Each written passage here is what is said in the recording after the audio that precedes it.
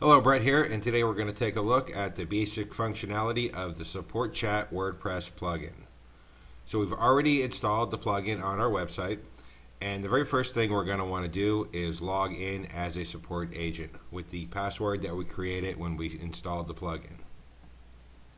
Now, if you're going to do the support yourself, you can simply log into this area, minimize the window, and you'll get an audio tone to give you notice anytime a customer is asking to initiate a chat. If you're going to hire other people or have other people do the support for you, you can simply link them to this page that you set up when you install the plugin, and they can log in without ever having to be a part of your dashboard or get into your WordPress admin area. So let's go ahead and log in and see how it works. So here I am, I'm logged into the chat agents area, and on the left hand side would be where all the customers are that are requesting. In the middle is going to be the current chat, and on the bottom is going to be where I type in my responses to the customers.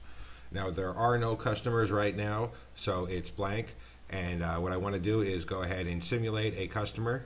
So I'll go to the other page and I'll act as a customer so you can see how it works.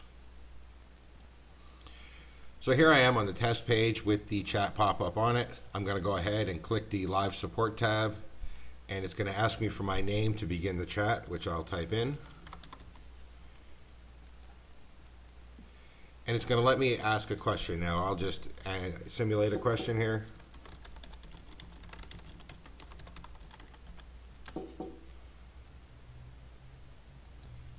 And you might be able to actually hear it in the video. You can hear that knocking sound. That's actually the other window in my browser where I have the agents area open. It's giving me that audio tone that a customer needs assistance. So let's go over and see that, and we can see what the agent sees. So this is the agents area, and you can see now I am shown here in red, indicating that I have not been assigned to a support agent, and you can hear there's that audio tone announcing that there is a customer right now that needs assistance. So what I'm going to do is I will click on the radio button. Now I can see his question and I can respond to it.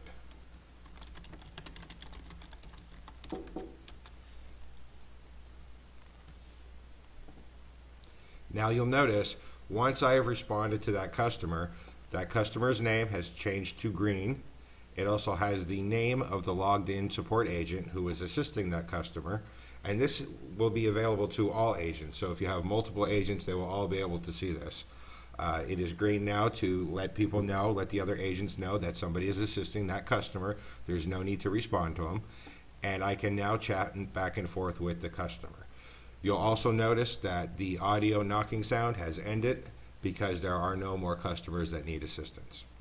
So now I can chat back and forth with the customer. When I have finished helping the customer, I can click this little X button, and that will close out the customer and remove him from the chat.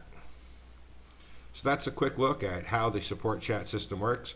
If you have any questions, please feel free to contact me. I'm always glad to be of assistance. Thank you and enjoy.